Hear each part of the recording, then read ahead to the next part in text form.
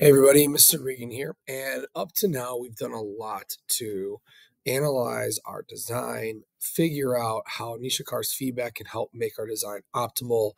We have reflected on the types of trade-offs we can make to think about how improving certain criteria while fortunately making others maybe not so great. And we now are at the final phase of our final part of our design phase, where we're going to do one final set of iterative tests to see if we can make our design more optimal than it was. So we're going to be going over how to complete the next round of iterative tests in your testing log and how to complete the optimal design table on the home page. So in the next task, your job will be to go through the steps and create 3 more treatments minimum. You can make more if you'd like, but minimum 3 more treatments to try to make your test more optimal. You also might have tests in your iterative tests that are more optimal in some way than what you currently have.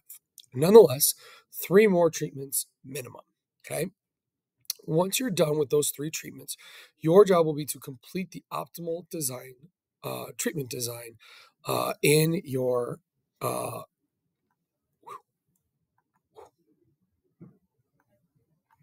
there it is, supply drop log.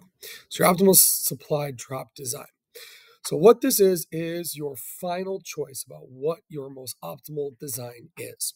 To fill this out, very simply, you're going to go through all of your test results, all of your designs, and pick out the most optimal design after you've done 3 more tests.